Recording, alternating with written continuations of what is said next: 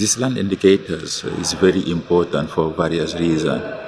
First reason is that we are in a world where 70% of population is, dreaming to get tenure security. And as you may saw it already, we have a dominance of customary land right. So meaning that the coverage of the land administration system is too small compared to the old need we have globally speaking in terms of tenure security. These indicators will bring us and give us opportunity to track progress made on addressing the issue of tenure security. The second point is at the political level, because these indicators as part of the SDGs is a global commitment from member states. We commit themselves now to improve tenure security for both vulnerable women, including even youth. So it means that they need to take appropriate policies and legislation and appropriate discussion, stakeholders, consultation, to make sure at least we have whatever we need, to advance this global agenda.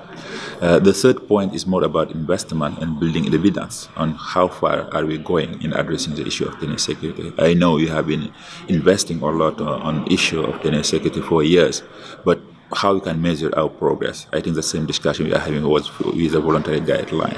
And this indicator is an opportunity as well to build evidence and have a track record on how much we are doing as global communities, as donors, and as implementing agencies in fulfilling the need for community in accessing to tenure security.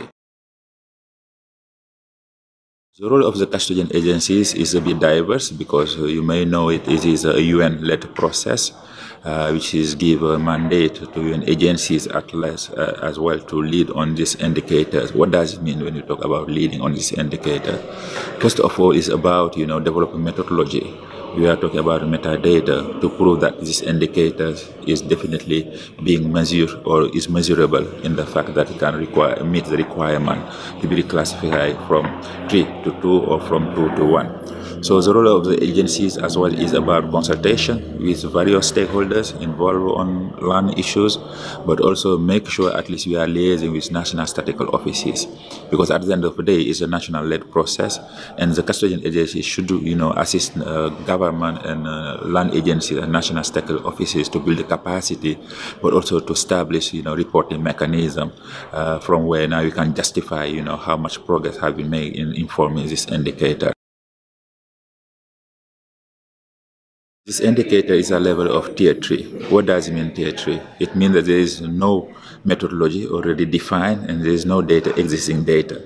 So for this indicator to move from tier 3 to tier 2, we need to develop this methodology and do some pilot survey or administrative data to prove that there is already some existing evidence on these indicators.